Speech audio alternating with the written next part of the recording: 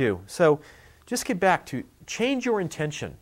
Just look at what eating should be something that is a gift. Have a different attention to it. Eat more natural.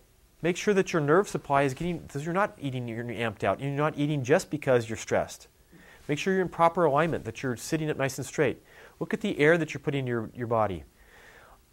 Be out in nature more. If you're inside a lot, get some of the inside air filters that they have. You got to look at some nutrients that you might want to put into your body. You got to look at timing. So if you're eating foods that are high processed, get more greens in your body, get more your omega-3 oils, which we don't even have in our diet anymore because we have taken and processed so many foods. And the last letter, E, stands for your environment. We as a society are actually destroying more of our environment on a day-to-day basis.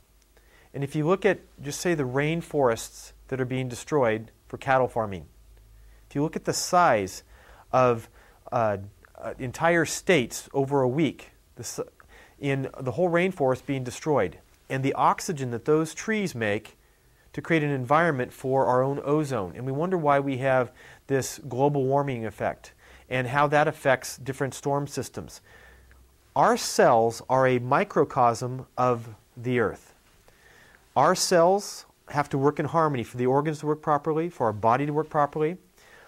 You as an individual need to look at having the proper intention for your own family. Look and see what you're putting in your kids so they're not being injected with Ritalin or given some other antibiotic because their body is so toxic and full of yeast from the sugars, and we just keep doing that so that we actually suppress our immune system. And then we want to inject them with more and more medications and more vaccinations. We've gotten so far off track. Pharmaceutical companies are trying to create more and more drugs for more and more conditions because we, just by what we do to our body on a day-to-day basis, what we put into our body, how we plan our days to reduce stress is absolutely critical. We want you to become healthier. As chiropractors, we want our patients to be in alignment. And this topic today was really about getting your nutrition back in alignment. So I want you to just take one thing that we talked about here. You know, whether it's just having a better attention, plan out a 7-day diet and just take one meal a day and make it a little bit healthier. Add more greens. You know, get proper natural foods, make sure your nerve supply, get a spinal checkup, proper air, proper timing, and look and see how that actually does affect your environment. You know, I appreciate you taking the time to watch the show. Please put one thing in play, because next week you'll become healthier than you are this week. Until next time, we'll see you later from A Touch of Health. I'm Dr. Bob Graykowski. Thank you. 'Cause we got to keep this world together. Gotta keep it moving straight.